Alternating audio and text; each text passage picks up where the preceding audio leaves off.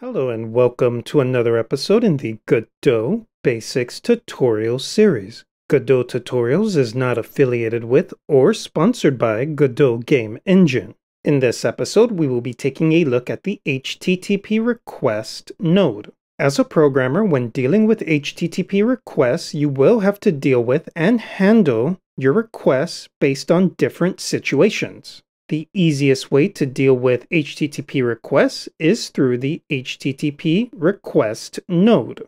The HTTP request inherits from the node class, which means we do have access to the lifecycle scripts, and it basically allows us to send and receive HTTP requests. The HTTP request node uses the HTTP client class under the hood. We won't be going over HTTP client class in too much detail in this series. Towards the end of the episode, I will make recommendations to 2 channels. Before we get into HTTP request node, first let's dive a little bit into the HTTP client class. The HTTP client class inherits from reference. Basically, the HTTP client class is a low-level hypertext transfer protocol client. Now, even though we aren't going into too much detail over the HTTP client class, the HTTP client class does come with 3 enumeration types. The first is method, the second is status, and the third is response code. And we're going to need to understand these enumeration types from HTTP client in order to properly use the HTTP request node. First is the method enumeration from HTTP client. You have 10 choices. The enumeration values are integers 0 through 9, and each one stands for a different type of request, or in this case, method request. Method get is the value of 0, method post has the value of 2, method put is 3, method delete is 4, and method patch is 8.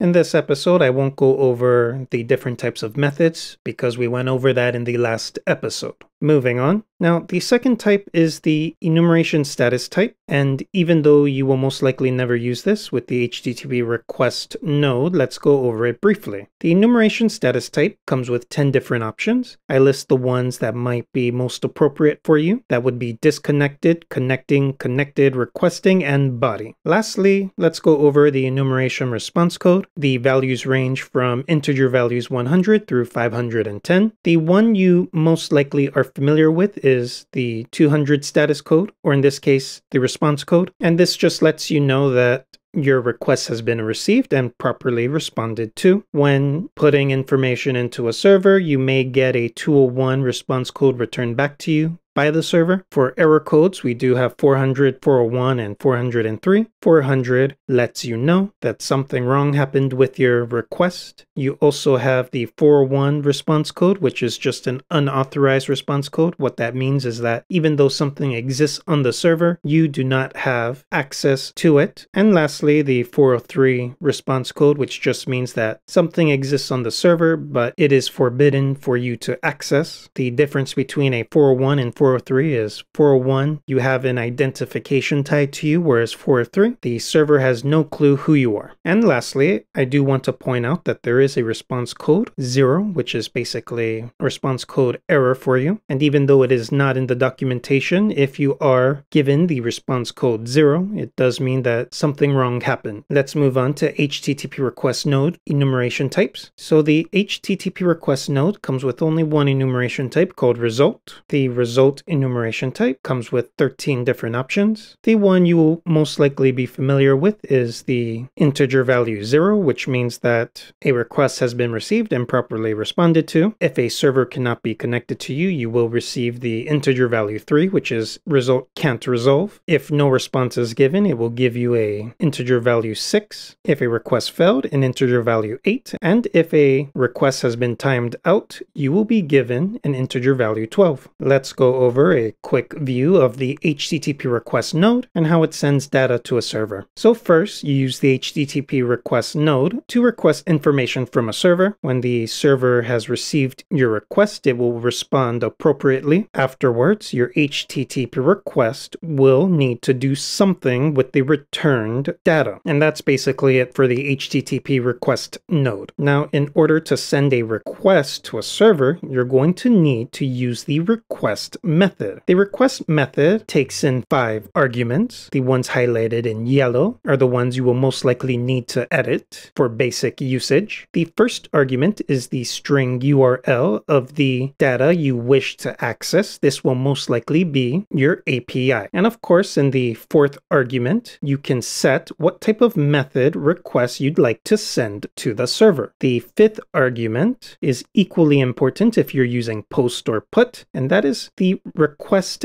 data that you wish to send to the server so that it can properly update, create, or edit itself. Now, once a request has been sent to a server will respond back, and when a server responds data back, the HTTP request node will then call the request completed signal. So let's go ahead and take a look at the request completed signal. The request completed signal runs after a response is sent from the server. The request completed signal comes with 4 arguments that represent different information that the server will respond back to you. The first is going to be the result enumeration type. If everything went okay, this will most likely be the integer value 0. The second argument is the response code enumeration type, and it will be an integer value. Again, the values range from 100 through 510. In most cases, if all went well, you will be receiving the integer value 200 or 201, depending. The third argument are headers, and if you need access to the header values that are sent from the server, you will grab that from the third argument called headers, but for now we can just ignore that. And lastly, the data being sent from the server will be in the 4th argument called body, and it is a pool byte array data type, and just as the name suggests, you will be given back a pool array of bytes. Because you are given a pool byte array data type, you will need to do conversion from that into ASCII or UTF-8. Don't worry about it, the pool byte array makes it very simple to convert from pool byte array into UTF-8 encoding. Before we take a look at code, let's go over the result enumeration type versus the response code enumeration type. The result enumeration lets you know whether a server has responded back to you. This is different than a response code because a response code lets you know what type of server response was sent only if a server responds back.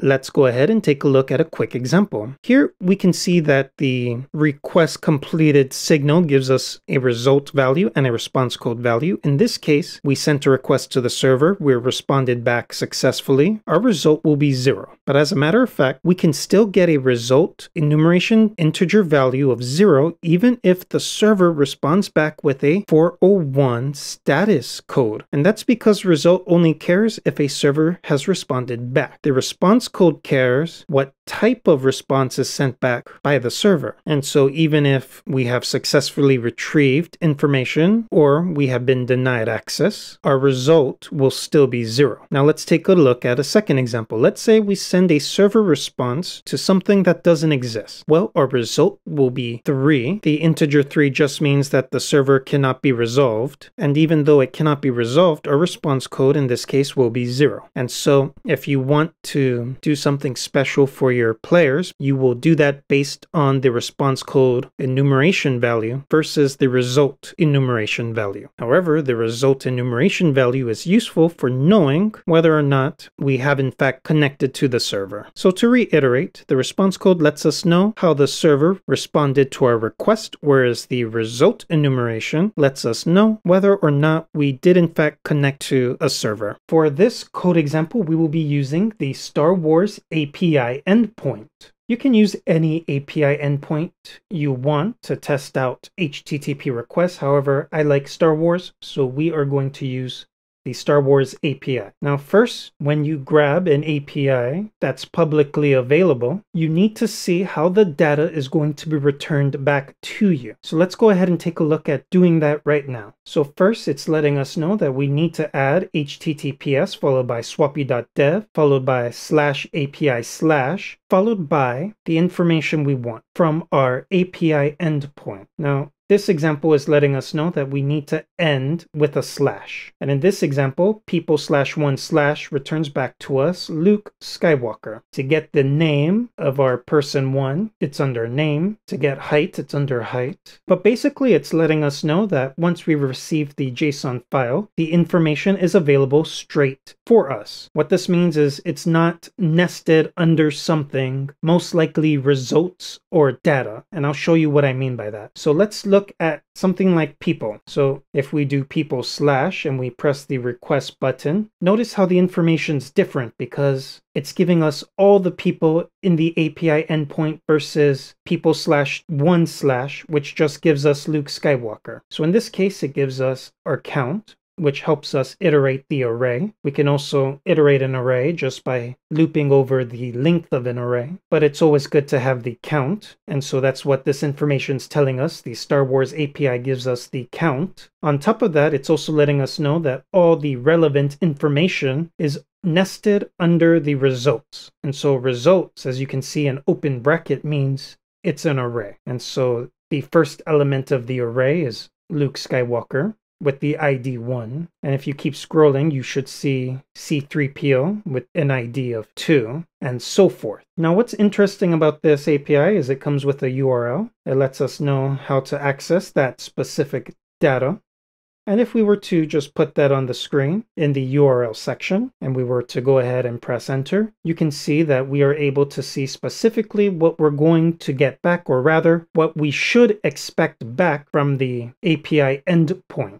In this case, it's letting us know that in order to retrieve this API endpoint, we need to use the get request method. We should expect back the request status code of 200. The content type we should be expecting back is application JSON file. And this is an important one. It's letting us know what it is allowing. So it's letting us know that the only request methods this API endpoint will accept is the get request method, the head request method, and the options request method. And of course, it's letting us know what information we should be expecting for data from everything highlighted. And this is good to know when we want to test out HTTP request node. Most likely you will have something similar set up for your API endpoint. Again, this episode's not going to talk about creating your own API endpoints. I'm going to link 2 different YouTube channels that go over HTTP and server creation. But regardless, let's go ahead and check out how to access this API through the HTTP request node. Now, let's go ahead and take a look at an example. To add an HTTP request node onto the scene tree, go ahead, click on the plus button. You can type it out or find it, but regardless, you should find HTTP request. Go ahead down here and press the create button. This will add the HTTP request node onto the scene tree. Now, something to think about, and that is the use thread. If you ever find that your HTTP request node is being slow at some point in the game making process, you can in fact turn this on. What this does is when you make an HTTP request through the node, it will in fact create a new thread for you to handle that HTTP request in order to make sure you're not bogging down your main thread. And so even though by default it is set to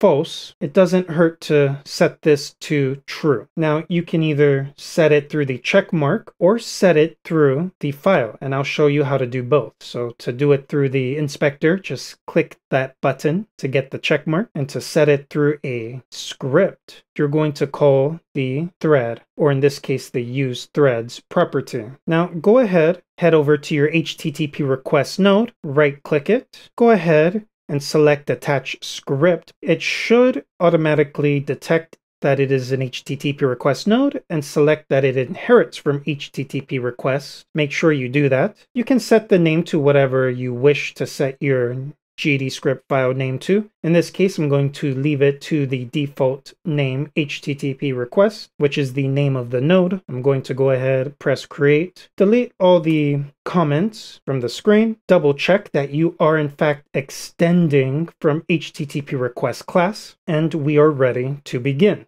First, we want to make sure that our node is in fact using threads. So let's go ahead. I'm going to use the self keyword to let you know that we're doing everything through the node class, followed by set use threads. And inside, we're going to set the value to true. We're going to pass it a Boolean value true. And this will make sure that our HTTP request node does in fact use threads. And threads has the benefit of increasing performance, especially because we do not know how long it's going to take to receive back information. After that, we are going to need to create a connection. But before we create a connection, we need to connect the signal into a method. And so I'm going to create a new method.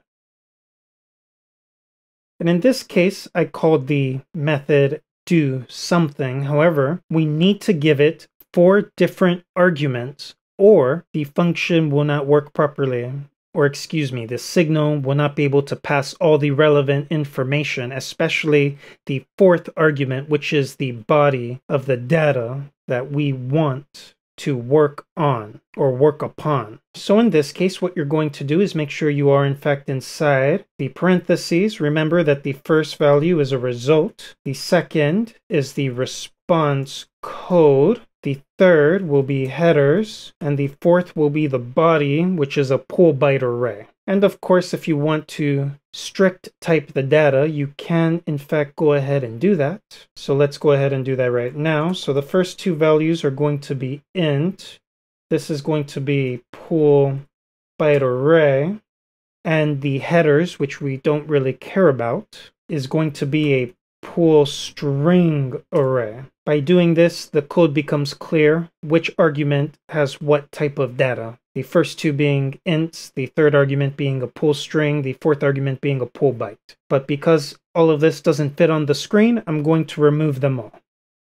Let's move on. So let's add the connection. I'm going to use the self keyword to show again that we're using everything inside the array, or excuse me, the class. We're going to use the connect. Now, we're going to go ahead and remember that the first argument has to be a string value of the signal name. Lucky for us, we do see the request completed, so you can go ahead, either add the string or double click request underscore completed. I'm going to go ahead and click that. Now again, request completed is the signal that gets called once an HTTP request has been responded to by the server. We're going to follow that by a comma. We're going to have to pick our target. In this case, it's going to be ourselves. So I'm going to use the self keyword for that. And then lastly, we have to pick a method to connect our signal to. And as you can see here, it gives us some options. However, do something is not listed. And that's okay because we can in fact use the string do something, and it should resolve the error. Now let's go ahead and add the request method. So I'm going to use the self keyword again, followed by request. It is auto completed for me. I'm going to just go ahead, pick request. We have to pick, in this case, arguments. The first argument being the URL, the last being the data. In this case, because we're using the get method, all we need to provide is 1 argument, and that will be the string URL. So let's go ahead and do that. If you remember, it's going to be https://swapi.dev, and that's going to be preceded by a slash, followed by API, followed by another slash. And in this case, let's go ahead and just grab Luke Skywalker. And remember, you have to end with a slash, because that's what the API documentation was telling us. It needs trailing slashes in your API endpoint. And just if I wasn't clear, the URL you're calling to get data from the API is what we call an API endpoint. So again, everything highlighted here is what we call an API endpoint. Now, once the server has responded back to us, what's going to happen is we're going to call the request completed signal, and we're going to call the do something method inside of our themselves. Then we're going to get back information that would include the result enumeration value, the response code enumeration value, header information, and most importantly, the body. So let's go ahead and do that. Let's just print the body. Let's see if in fact this setup works. I'm going to go ahead, press the play button. If we look down here, we can see that in fact the request has worked. Now, something interesting has happened. We don't actually see the readable format that I showed you on the website. Now, because the information being given back to us is bytes, and we need to convert that into string, luckily the pool byte array data type does in fact come with a method to do that called getString from UTF-8. Now, let me go ahead and add the fact that this is a pool byte array. Add some space, and at the very top, we're going to get our data. We're going to get the body, followed by the dot notation, followed by get, and we're given autocompletes, and that's because I went ahead and hard-coded that the body is in fact a pool byte array. The difference between ASCII and UTF-8 is if you know you're getting bytes that fit inside the ASCII encoding, you can go ahead and choose that to get a bump in speed. However, I recommend that you use the, in this case, get string from UTF, because we do not know what we're being given back from the server. And so once we do that, we are converting our bytes into string. We can go ahead and print the new variable called data. Inside the print method, we can go ahead, get rid of pass. When we press the play button, what we should get back is in fact all the information we saw on the API website for Luke Skywalker, in this case, people/1. Now that you saw how to do a GET request, let's go ahead and take a look at how to post a request, or in this case, how to edit information to an API endpoint. Now, we cannot edit API endpoints on the Star Wars API, but let's just pretend that we can. So first you need to create a variable for the pool string array. In this case, we're going to create a variable headers, call it a pool string array. In this case, it's just an empty array. We don't want to do anything with it. In our request method, what we would do is follow the API endpoint in which we wish to update, followed by the comma, followed by custom headers. In this case, we have our headers variable. Next, we add the Boolean value to see if we want to validate the domain. In this case, we're going to leave it as true, which was the default value. Now, the fourth argument will be the method type. In this case, because we're editing already existing data on the API endpoint, we would pick the method put enum value, followed by comma, followed by the string information we wish to edit on the server. So for example, we could say name Jane Skywalker. We're just playing pretend here, but you would in fact put your data right here, and the server side would handle interpreting that data in order to edit it. In this case, we're passing a string value. However, Godot doesn't allow us to send JSON values, only string values. So on the server, you would have to interpret the string into JSON most likely. But again, that all depends on the API server. Now, I'm going to go ahead and just comment this out for you because I'm going to upload this to GitHub. However, I'm going to add the request back. Now, let's do something a little more advanced, just slightly. Now, normally we want to do something for the user once we received data. So in this case, that would be the response code. So let's go ahead and do that. Now, normally we would do something like if our response code is equivalent to 201, we're going to actually print the data, right? Or in this case, we would actually do everything to make sure that we don't have any errors. So in this case, if response code is equivalent to the integer value 201, or excuse me, in this case 200, because we're not editing anything on the server, we're going to go ahead and convert the body from bytes to string, put that into a variable called data, and then we're going to print everything inside the variable data into the console, and then else we're going to say that there was a problem on the server. Now, we can actually test this out. Now, we do know that the people has a count of I believe it was 82 or 86. So if we go to 120, we should be fine. Normally, that does not exist on the API endpoint. If we press play, what we should get is problem on the server. And of course, we'd also like to see what kind of response code we're being sent by the server. And so what we're going to do is we're going to actually print response code followed by colon, followed by a space, followed by the actual response code being returned back to us by the server.